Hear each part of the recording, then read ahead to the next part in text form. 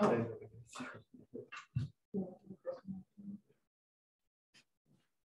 Okay, good afternoon, welcome back. This is the last day of January, which definitely felt like a pretty long month for all of us. And we're definitely moving right along with the quarter. This is the 5th week, so we're approaching the midpoint of the quarter. And as a result, I want to give you the tools and things that you need to know in order to best prepare and know what to expect. I know we've got a lot of folks joining through Zoom today, so welcome, glad you made it. So for this week, I wanted to let you know first about the small group reflection essay. So I am hopefully going to be able to get the feedback to you on Friday. The reason I'm waiting until Friday is because folks that might have used their get out of jail free card to turn it in at the latest by this Wednesday. I don't want to return feedback until everybody has turned the essay in order to be fair for everybody. So I'm going to hold off until that point. But I do want to give you the opportunity to use the feedback to help for later assignments in the course. In fact, we'll be having the next shorter writing assignment coming up here. And I'm going to be using some time today to help you prepare and brainstorm. We'll be going over that assignment, including what you should expect and some of the ways that you can do well on that one. The next writing assignment, which will be an assessment of the group work that you've been doing so far in the class, is going to be due on February 13th. That gives you, again, 2 weeks. I like to be reasonable and give you 2 weeks to work on and start to plan for this assignment. And I also wanted to give you a bit of a breather after you finished writing the previous assignment for starting on this one too. So we'll talk about that in just a little bit. But before we do, I want to go over a concept that's new for this week that'll tie to the prompt that I'm going to ask you to complete as part 1 of your attendance. So this week, we're going to be looking at problem solving and the way that people, as part of small groups, work together to try to resolve and deal with issues, right? This builds on a lot of the points that we've been talking about over the course of the quarter. For instance, early on, we talked about how, as part of a group, right, you occupy membership, you take on different roles. As part of a group, you have to figure out how to listen and engage with other people. We've also talked about the role that things such as culture and identity can play in process. You can think about any type of group that you're a part of, and chances are, right, that there are some types of problems or goals that your group is going to try to resolve or deal with. For instance, as one example, if you're a member of the philosophy club, and the philosophy club is going to put on a symposium where they talk about a lot of issues and topics related to philosophy, right? Philosophy club says, okay, we're going to put together this symposium. Now, that's going to be a problem that has a lot of different steps that are important to resolve and to figure out in order to get that symposium put together, right? For instance, the group has to start by defining what the problem or issue is. We have this idea for a symposium, but we're not quite sure how to pull it together or to make the symposium work, right? So they're defining and figuring out what that issue is. Secondarily is analyzing the problem. Analyzing a problem or issue means breaking it down to its different parts. This is something that you've been doing in class in the various group activities that we've been doing. For instance, in the very first day of class, we did an activity for your extra credit where you were talking through and having a conversation with group members about what you shared in common. We did the survival exercise where you were ranking items based on their importance if you crash landed in the middle of nowhere.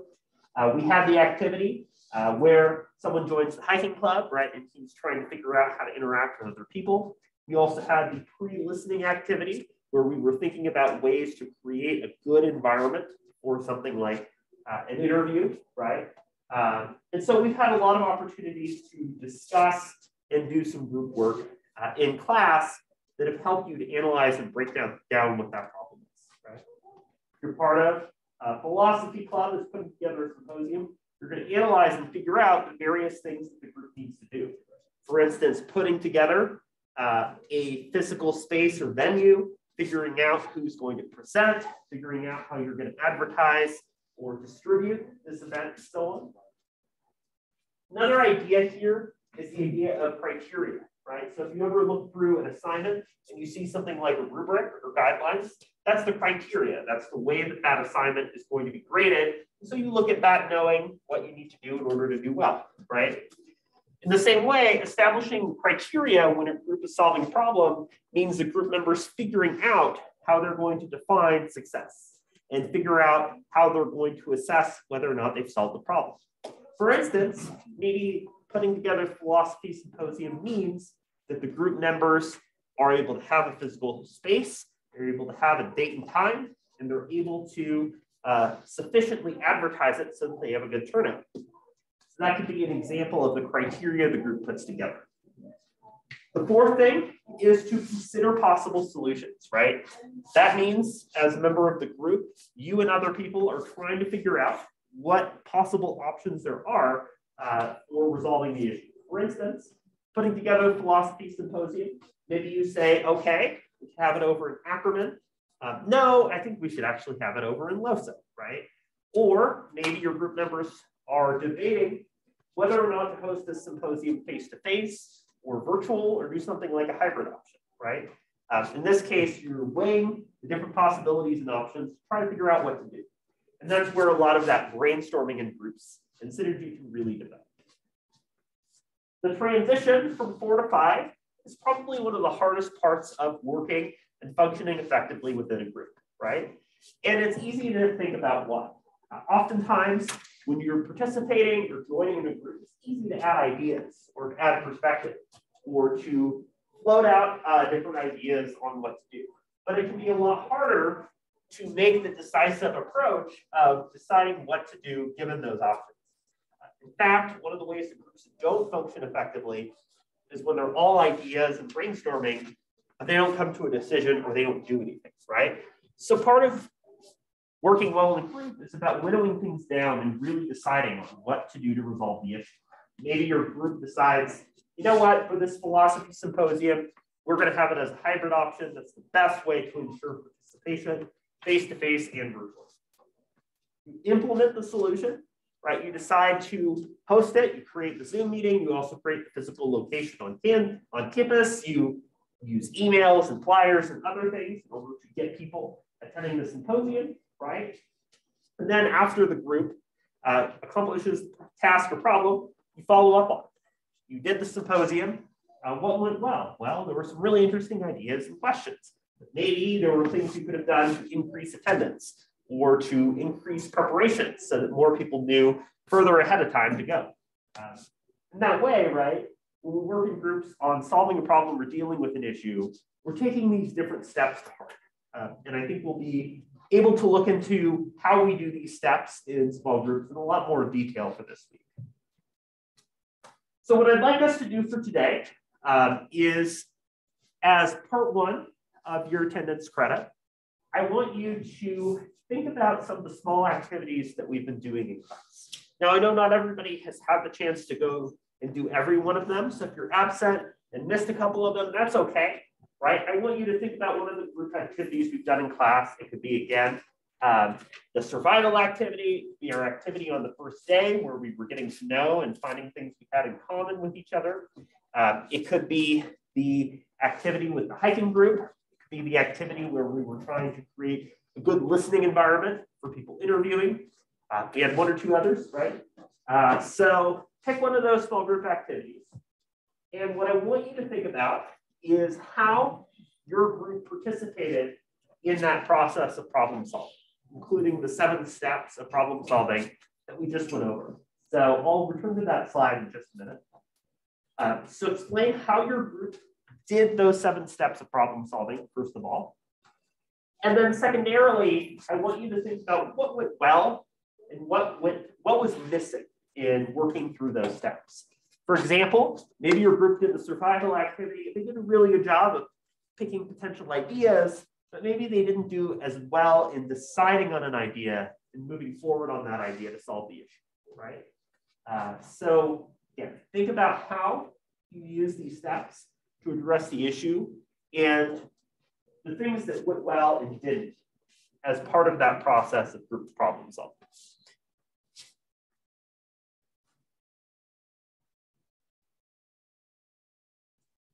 7 steps in or right here.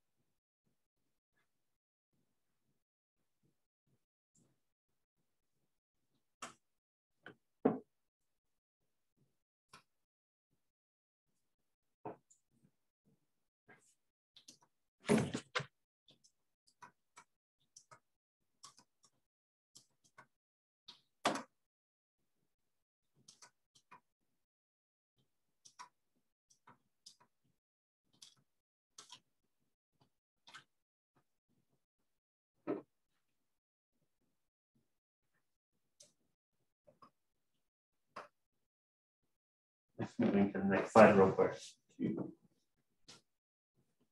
Menu.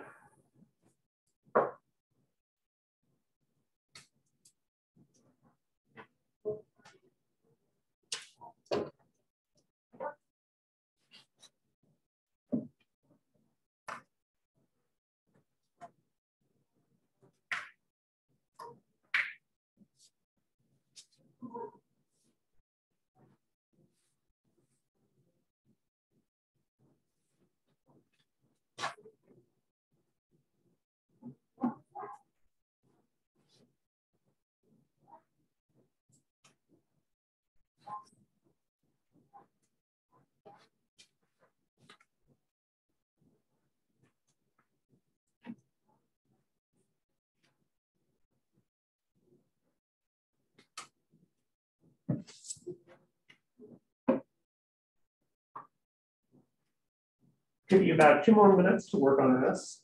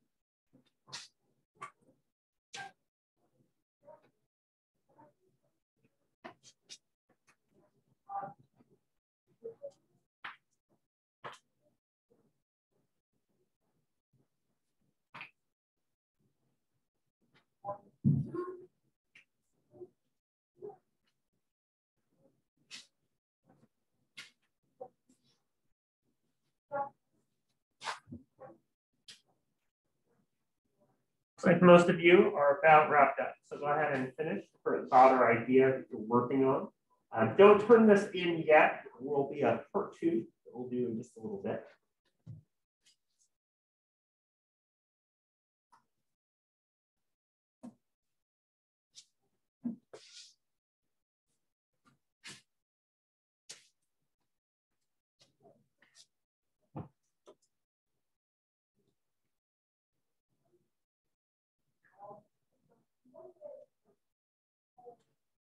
So the good news is that the work that I asked you to start to think about when you were applying the ways that you did problem solving in your groups in class is already set up to get you to start thinking about the next writing assignment for the course. So we'll be talking about that in just a minute. But before we do, I want to do a quick recap of the things that we went over last week.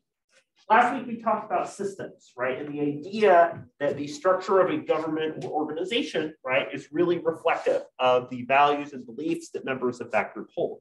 For example, we looked at the country of Lebanon, in which its governmental organizations and representatives are based on the different cultural and religious orientations of the group, showing the way that that group's government is representative of the different cultures or perspectives that are offered within that group too. So we talked a little bit about that. We talked about international communication, right? The idea that people from different nationalities and areas of focus are able to communicate in unique ways. We looked at the case study, right, of ongoing tensions between the United States and Russia regarding expansion in Ukraine as an example of how context and history shape the way that we can look at that relationship. We also talked about theories X, Y, and Z, which are different approaches that help us to understand the ways that we think about people and the way that people participate in groups.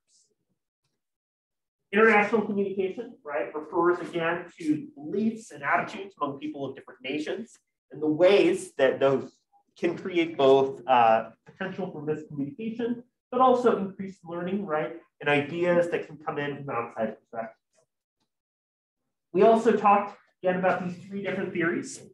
Does anybody want to take a stab at reminding us from last week what theory X is?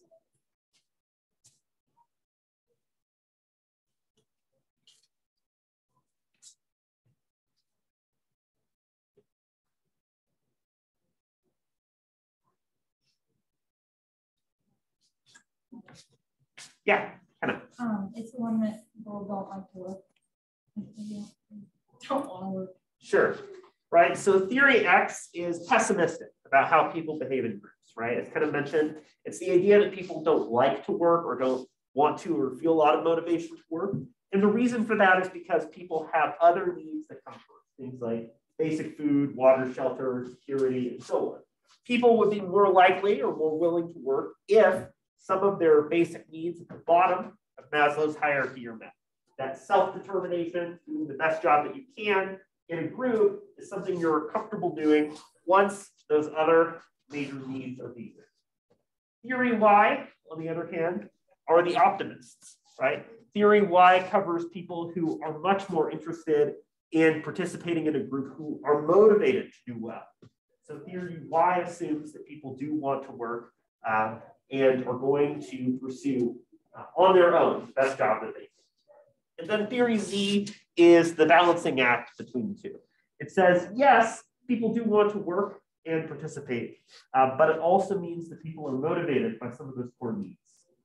Andrew, you had a question. What's up? Oh, no, it's okay. I was going to explain the theory why, but it's okay. Oh, go for it. Go for it. Oh, no, you already explained it. I was going to say, like, people are really ambitious and self-directed. And yeah, like what you said. Sure, sure. So sorry, I didn't mean to cut you off on that. But yes, you're absolutely right that under theory Y, right, people are very interested in collaborating and working together. They're ambitious. I like the way that you bring that in. But yes, in theory Z, again, is that balance between the two. These are ways that we can think about how people act in groups, right? So those were some of the things that we covered last week. Again, getting at the role of culture and the way that culture impacts our participation and engagement in groups. This class, and for this week, I want to talk first about the next writing assignment. I also want to talk a bit about decision making and some of the different approaches that we can do as far as reaching a decision when we participate in groups too. So we'll be going over some of the different methods and ways that people reach a decision as they're participating in groups. So to start us off, I would like to go ahead and share on Canvas for you the prompt and the expectations for the next writing assignment of the course. So if you go to this course's page, you scroll down to week 6, you'll notice that the small group assessment is listed here. Again, this assignment was originally going to be due at the end of this week, but that's not fair to you all, given the snow and delays and so on, right? I wanted to push that back to you to give you at least the full 2 weeks to work on and develop this assignment. So if you go here, right, it's due on February 13th, and like for the first assignment of the course, the prompt is available, including the rubric and the detailed guidelines for this assignment. So as we've mentioned, right, in the first few weeks of the quarter, had the opportunity to participate in some of these small group activities in class. For instance, the icebreaker where we were getting to know each other, the survival activity, the activity where you were asked to think about how Luis could fit into the hiking club, the activity where you were creating a good listening environment for an interview and so on, right? So what I want you to do is to think through these group activities and your participation in class as a way to apply some of these ideas that we've been talking about from the course. Like last time, should be 2 pages double spaced, including in-text citations and a works cited list. You can also, again, either choose to have numbered paragraph responses or just have it as a continuous paragraph. But what I'm asking you to do is first, thinking about the groups that you participated in and the activities that you completed. First of all, how did you approach problem solving? Good news is you already started to brainstorm and think about that when you were thinking about the steps of problem solving at the very beginning of class, right? So I want you to explain what those different steps of problem solving are, also the steps of group decision that we'll be talking about for today, and use that to help justify your answer. Again, like last time, one thing that will help a lot in getting a good grade and doing well is to give me specific examples. In this group, we used a consensus approach because we all agreed this was the most important survival layer, for instance. Secondarily, we talked during week 3 about the role of listening and the way listening shapes the way that we participate in groups. I want you to think about listening and some of the ways that you practiced good listening as a part of being involved in the group.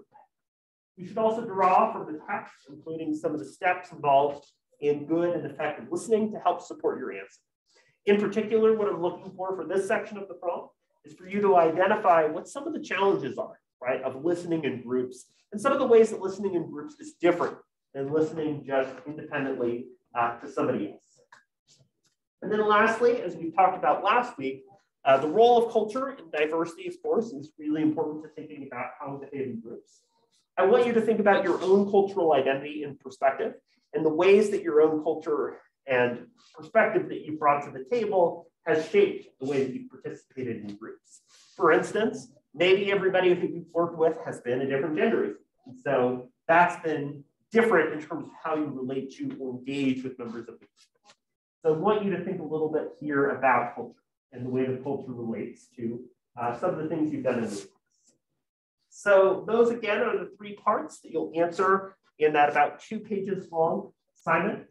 And the next page, like before, also have the rubric available for you, which goes over the ways that I'll be grading. Structure, referring to the organization of the essay, and style, referring to the conventions and use of citations, or just like last time. And again, I'll be using feedback for you on Friday as a way to help you to think about some of the changes or improvements you could make in your own writing. As far as substance, I'm looking at you identifying problem solving, making decisions in a group, part of that first question. The way that you use listening, response to that second part of the prompt, and then the way that you discuss issues surrounding culture and diversity as it connects to groups. So again, these prompts as part of this assignment directly tie into the things we've been talking about in weeks 3 through 5. So it should be pretty straightforward as you're working with this. I would imagine the questions might be coming up as you're working through this, or starting to brainstorm or put this together. I do want to check in and see though, at this point, if you have any questions that immediately come to mind or things that I could do right away to help you as you're working through. I'll also mention that like last time, I'm happy to look at drafts, outlines, or if you want to come to office hours face-to-face or through Zoom, I can work with you on the project as well. I had a couple people who came in and worked with me on rough drafts, and that went really well for them. So you can definitely do that if you're concerned about your grade or just want to do well in the assignment.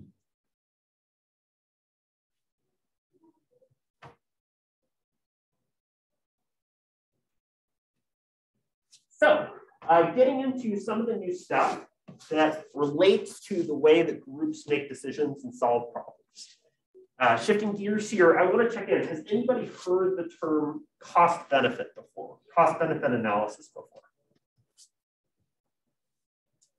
Sounds like it's a pretty new term for folks. So here's a way to think about this. Say you have family that lives maybe about a 2-hour drive away, right? You're coming here to EOU, maybe you live in the dorms, and you have family that is maybe a little bit more central in Oregon. So maybe you're trying to decide for yourself if you're going to go see your family over the weekend.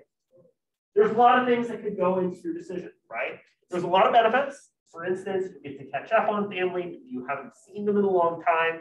Maybe they have a piece of clothing that you left at their house that you can grab again. Maybe there are a lot of reasons that it's good for you to see family. Those would be benefits. And most of those benefits would be social, right? But there's also costs that you have to consider. First of all, the cost of gas or transportation, right, is a literal physical cost.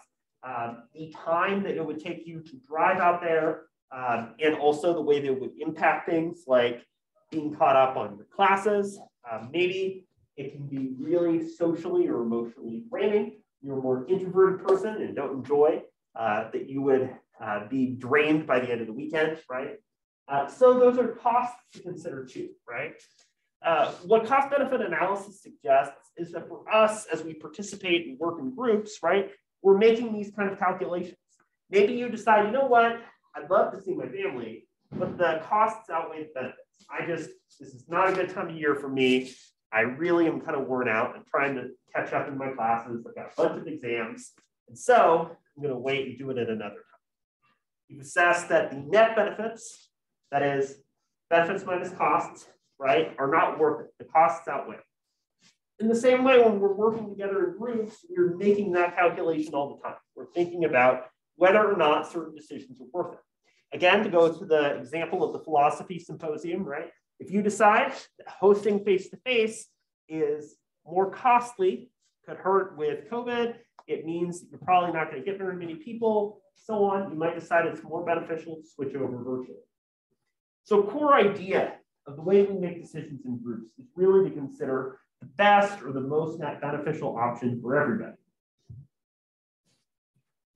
This gets at the core of what decision-making is when we're participating in groups, right? And decision-making in groups means that we are working together to reach some type of solution or resolution to a particular problem or issue. Again, you're hosting a philosophy symposium, you're trying to decide how to host it, what's going to happen at the symposium, and so on. That's the problem or issue, and decision-making is getting there. So one thing to think about, of course, is the way that things such as power and decision-making authority can impact the process. I've talked to a lot of folks who are involved in things like athletics or extracurriculars, right? And a lot of people have said, wow, like my schedule got completely canceled, or we were going to go do this game and this competition and it got canceled and moved around. Oftentimes, right, those decisions to cancel or to move around or to change your schedule are things that you don't get to decide. You don't get to say, oh, hey, I'm not going to go to this game this weekend. Bye, right? Oftentimes it's because your coach or your team leader or captain has made that decision for you, right?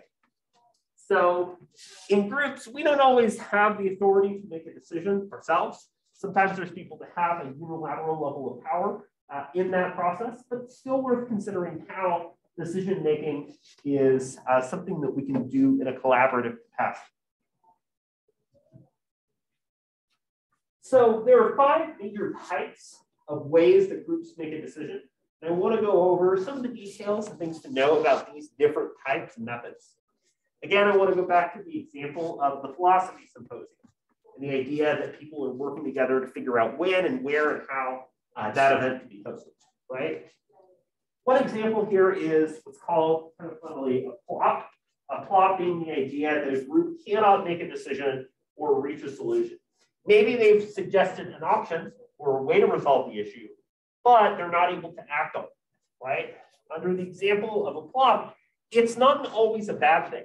In fact, kicking the can down the road can be a good approach if you feel like you need more information or time, if people really need to think through and evaluate the issue.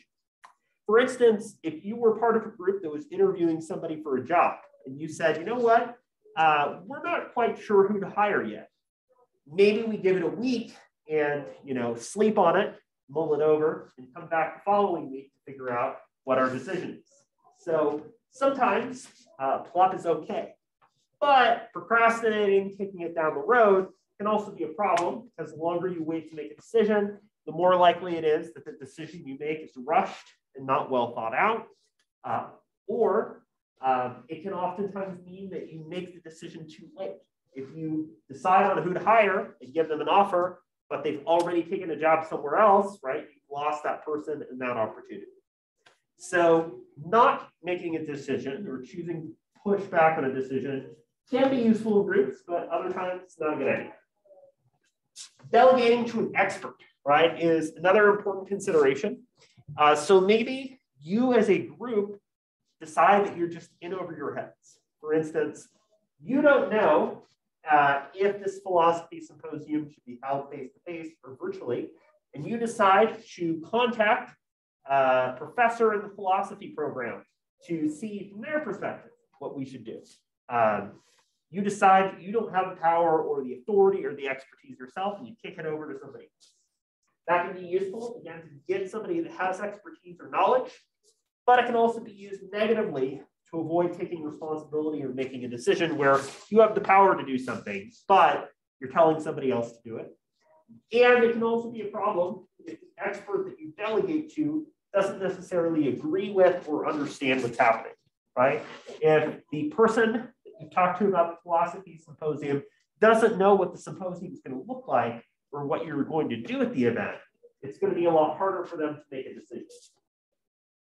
Averaging, right? Averaging is the idea of compromise, working together or meeting in the middle, right? So this is something we talk a lot about in conflict management, which is class in comm that a couple of you have taken before. So the idea of averaging will be to really take into account everybody's perspectives, but averaging also assumes that there is some type of loss that people take, right? The idea, the sort of trope, right, of compromise is that nobody's happy in a compromise. In fact, sometimes that's been criticized. For instance, the idea of like splitting a baby in half is not compromise because there's not a baby in it, right? So compromise can be a problem in terms of making everybody not feel satisfied. But sometimes meeting in the middle is necessary to get everybody willing to move forward. Maybe some people feel strongly that the symposium is face-to-face. Other people say it has to be online. You decide to hold the symposium in a hybrid form. Therefore, I'm trying to meet in the middle and get everybody in at least some level of agreement. Voting. So voting is important to think about because, yes, you can do voting in a purely democratic way, right? You can do voting through a simple majority where 50% plus one is who gets it, and way of deciding that has two options. But another way of thinking about voting is in the context of a plurality. Are folks familiar with the difference between majority and plurality? A couple people nodding, a couple people shaking their heads. I'll give you one classic historical example, right? So when former President Bill Clinton ran in the 90s, right? He didn't necessarily, depending on the state or location, receive a majority of votes, but still won the presidency and still won particular states because it was a race between three major candidates, right? Clinton, his Republican opponent, and the third party candidate, Ross Perot, who ran in both of those races, right? As a result, he didn't necessarily break the 50% threshold in states, but he won the plurality of votes. So voting could also be through plurality, right? Maybe there's 3 or 4 candidates or 3 or 4 options, and the one that has the most votes wins, even if it's not the majority. Another model is the 2/3 majority. This is a model that we actually see in a lot of situations. For instance, in the United Nations, right? The United Nations Security Council has requirements for 2/3 majority. It also holds a kind of interesting constraint in that members of the UN, what's considered the 5 permanent members, including the United States, Russia, France, China, and Germany, right, have the ability to veto a decision. There are a lot of cases where on contentious issues of international policy, one of the countries, like the US, vetoes a potential UN resolution. Anyway, and some examples of voting, it's required to do a 2/3 vote because of maybe how controversial or important the issue is. There has to be a larger critical mass of support in order to get the thing done. And then lastly is the idea of consensus, right? Consensus being that everybody eventually signs on to or ends up doing something, right? Consensus is important because it means that everybody ultimately votes for something and you don't have people that disagree that are just around that. Consensus can be useful because it allows people to feel like they're all involved and that everybody's approach is being considered. There's nobody left behind, right? But the biggest concern about consensus is that not necessarily everybody is actually going to agree or really supports what the group ultimately decides. That can seem a little bit confusing or misleading, but it's important to think about this in the context of groupthink. Groupthink, for those of you that have taken conflict management or similar course, probably familiar. It's the idea when you're in a group, you're more likely to self-censor, to not share your perspective because you don't want to rock the boat. For instance, everybody goes and sees the new Spider-Man movie, says it's great, but you say, I didn't really like it. And you realize that if you told the group that you didn't like it, they would just get mad at you, they'd make fun of you, maybe you just don't want to share your opinion. And you say, I kind of liked it too, right? You self-censor or choose not to share your opinion for the good of the group. Similarly, we use that all the time to avoid sharing our true opinions, to avoid creating disagreement, and out of a desire to be conflict first, right? As a result of that, just because we arrive at a consensus decision, just because everybody says, oh yeah, hybrid format like makes sense, let's do it. That doesn't mean that everybody wants to do a hybrid format. There could be some people that say, I'd rather do it face-to-face, but they say, you know what, this is okay. Other people want to do it, so I'll do it too. So consensus does not mean that everybody agrees, just that everybody is willing to or signs on to the thing. So there are some challenges of different forms of reaching a decision. Obviously, consensus has a lot of benefits because it means that everybody can work together and feel good about the option. But obviously, there's concerns. One of them being that everybody needs to know what consensus means. Consensus is not a majority vote. It's that everybody, to some extent, is on board with the plan. Consensus also means everybody needs to participate, right? If somebody is not talking, you can't really make a consensus because that person has not shared their opinion. It's important to listen, obviously, be open and honest to understand the perspectives everybody brings to the table. Consensus takes a lot of time, right? It requires a lot of patience to get everybody on board. Looking for mutually accepted ways to solve problems is a good idea, right? Starting with points of commonality and where people agree is important. The idea of gridlock being this idea of an insurmountable conflict where two people are just diametrically opposed to each other is an important issue to deal with, right? What are the core values or beliefs or assumptions that are guiding this disagreement? Is there a collaborative solution that considers these concerns? Some people think it's really valuable to have a face-to-face presence in this symposium. Other people say it's important for accessibility to have it remotely. So maybe a hybrid format can resolve the gridlock.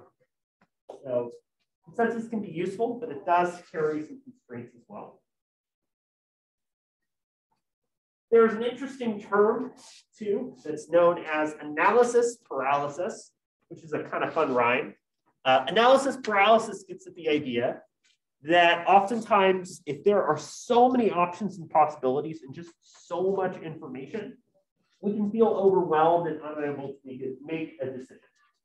Really good example of this is if you use like your phone or computer or TV or whatever to watch shows on or movies on a streaming service like Hulu or Netflix or Disney Plus, right? If you're like me, sometimes you'll say, there's so much available, there's nothing I want to watch. Like, and you spend like an hour browsing through movies and shows and all that and being like, I don't want to watch that. I don't want to watch that. I don't know what to watch, right? That's an example of analysis paralysis. We have a lot of options, but you can't push yourself to make a decision about which of those options you do. So just because we have a lot of possibilities doesn't mean that we have the ability to decisively act on and make a decision. Next class, we're going to get more into detail about this continuum, but I wanted to preview this to say that the Tenenbaum-Schmidt continuum is a way of thinking about the ways that groups make decisions, ranging from an autocratic, which is just an authority figure who totally makes the decisions, a democratic system, which means that something like a majority vote could be the guiding force, or a participative system in which the decision is collaborative and involves everybody working together. Again, we'll revisit this more next class. What I do want to do, however, is the part 2 of attendance. So I'm going to divide you into, based off of numbers, have you work on this on your own. So let's do 1, 2, 3, 4, 5. 1, 2, 3, 4. And then Andrew, you're a 1. Angelin, you're a 2. JB, you're a 3. Alina, you're a 4. Josie, you're a 5. Caleb, you're a 2. And Olivia, you're a 3. If you're a 1, you're assigned the plot. If you're a 2, you're assigned delegation to an expert. If you're a 3, you're averaging. If you're a 4, you're voting. And if you're 5, you are consensus. What I want you to do in the remaining few minutes of class is to, using the strategy of decision-making you're assigned, Just write down what you see as the benefits and challenges of this method, and whether or not you would choose this method of reaching a solution if you were in a group yourself.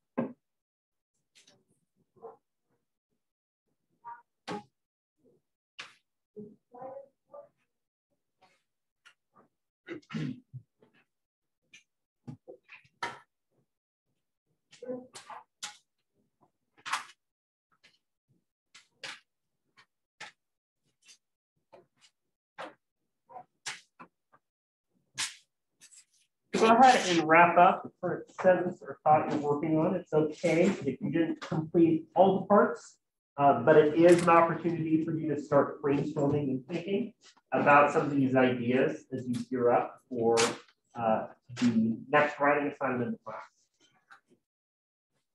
So just to wrap up for today, we went over the small group assessment, which is going to be due on the 13th. Again, that's not this Sunday, following Sunday.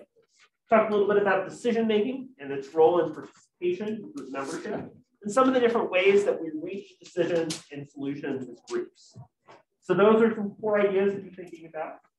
For next class, we'll be discussing creativity and some of the additional ways that you can participate and be involved as you engage as a member of the group. Look forward to that. Please email or pass forward your attendance for today. And have a great rest of your day. I'll see you again on Wednesday.